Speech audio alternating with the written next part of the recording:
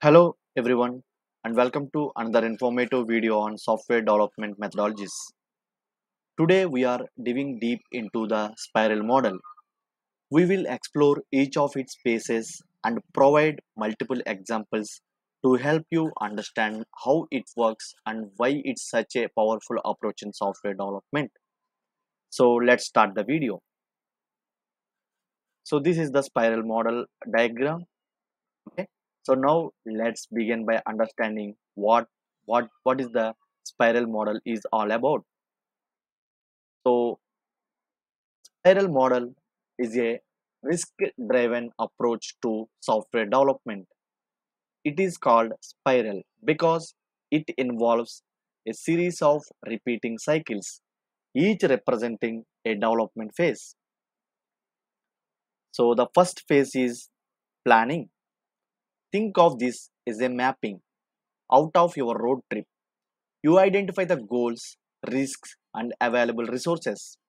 It is a crucial to ensure that the project's objectives are clear from the start. So, for example, imagine you are developing an e-commerce website.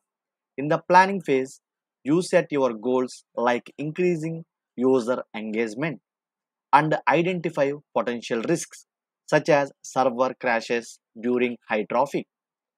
The second one is risk analysis. So this phase is all about assessing and mitigating risks. It's like checking the weather forecast before your road trip to avoid unexpected storms. So let's say for example, you are developing a mobile app.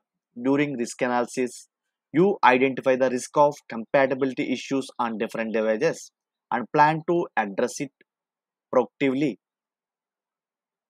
So phase 3 is nothing but engineering and development. So this is nothing but where you start building the actual software. It's like hitting the road and making the progress towards your destination. Let's say, for example, game development. If you are creating a video game, the engineering and development phase involves coding the game mechanics, designing levels, and implementing graphics.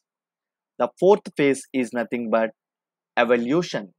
In this phase, you assess the results, just like stopping at a viewpoint to enjoy the scenery and see how far you have come. For example, for a financial software project, the evaluation phase could involve checking if the calculations are accurate and if the user interface is accurate or not. Final phase is refinement.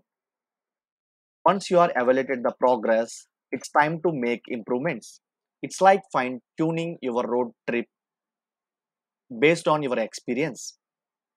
For example, if you are developing a healthcare system, refinement may include enhancing patient record management or improving data security. And final one is deployment. Now it's time to release your software to the world. This is like reaching your destination and sharing your travel experience with others.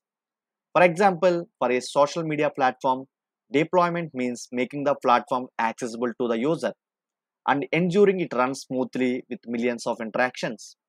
The next one is maintenance. The final phase, maintenance, is ongoing, just like maintaining your car for future road trips. You keep your software running smoothly. Let's say, for example, for educational software, maintenance may include updating content, fixing bugs, and adding in new features as the educational landscape evolves. So this is all about spiral model. A spiral model offers a dynamic risk-focused approach to software development, ensuring that you navigate your journey successfully and continuously improve your destination.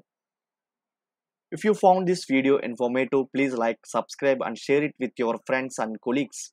Thanks for joining us today, and we will see you in the next video.